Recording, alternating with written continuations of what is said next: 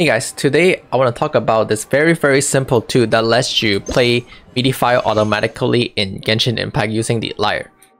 So I'm gonna start with a demonstration by switching to my desktop, and as you can see, I have a song loaded up. So you can click browse, and you're gonna load in your file, and you're gonna click compute followed by play.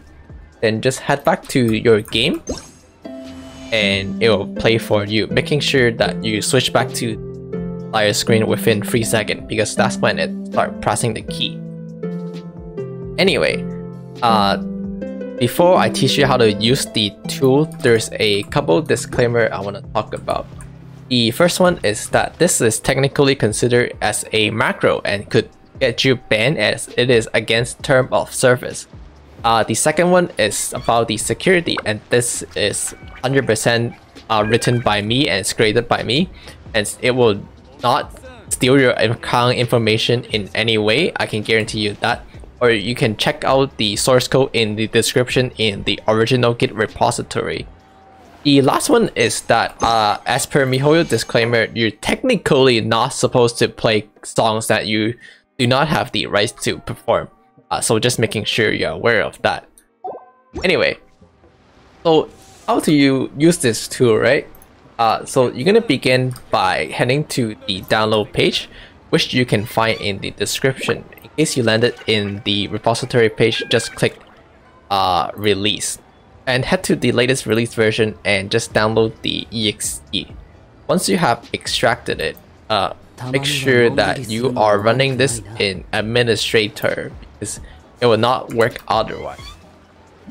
Okay, we're back. Alright, so you have to run this in administrator mode. The next thing you do, as you have seen before, is just to click browse and then click a song and compute and then play, and then head back to your game and you can see it will start playing. The next thing I want to talk about are the play blackkey as whitekey above features that I made. So for a song like Queer Elise, you will notice that they have not just whitekey but also blackkey. So the sharps, D sharps, this is a blackkey. The A sharp, C sharp are black keys. However, in Genshin Impact, this is not supported. You can see this starts from a middle C4 to a C5, C4 to D4, followed by E4, and it's missing the C sharp and the D sharp. So I made this an option to just play the blackkey as the whitekey above. So for example, this D sharp would be played as a E sharp, etc. So let me demonstrate by playing this with the blackkey as whitekey, and as you can see, is replacing the blackkey of the whitekey, and it's still sound rather close to the original. So this is something you could do, and it could be better depending on the song too, than just not to have black keys at all. The second feature I want to talk about, this semitone shift feature. Essentially, it just shifts the keyboard up or down some semitone. For example, one semitone, then this would be a C sharp instead of a C, this would be a D sharp instead of a D, and all of these will be shifted up by one semitone. This is useful if you want to play something that are out of the middle C octave. For example, you can see that in this song in Chopin 66, there is a lot of high octave notes. So perhaps I want to shift my keyboard up by 1 octave. In this case, since 1 octave is 12 semitone, I will just put 12 here, and it will start playing as if this was a C, middle C, and this is a C5 and it's D6. The last thing I want to talk about is the tick rate override.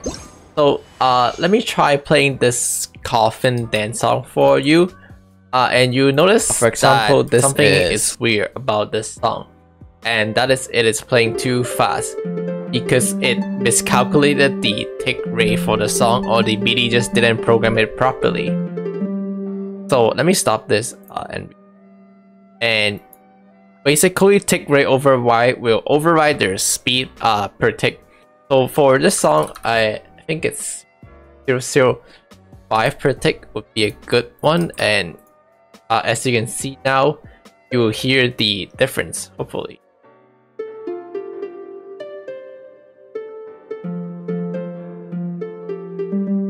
So as you can see, the speed is now the proper speed.